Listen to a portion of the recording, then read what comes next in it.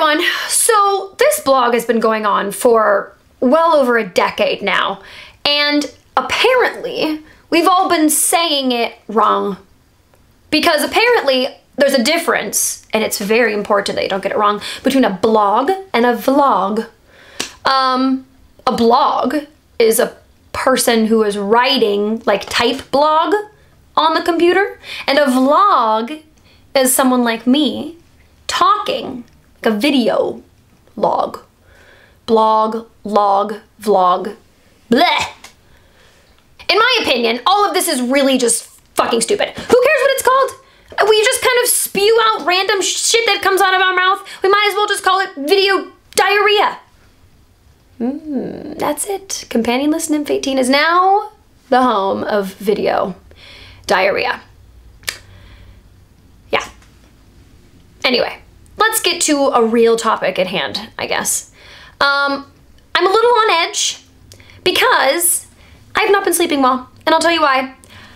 There's something under my bed. It's making noises. It's moving around.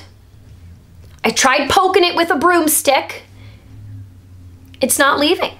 I don't know if it's like a muskrat or what, but man, I gotta call an exterminator or something. It's just driving me nuts. So I'm out of ideas, and I pose this question to you. What other weapons could I use to try to get this thing out from under my bed? Like, not like a machine gun or whatever, something I could easily get from like Target, knowing my track record. I just don't know what else to do. Like maybe like a knife or a spatula?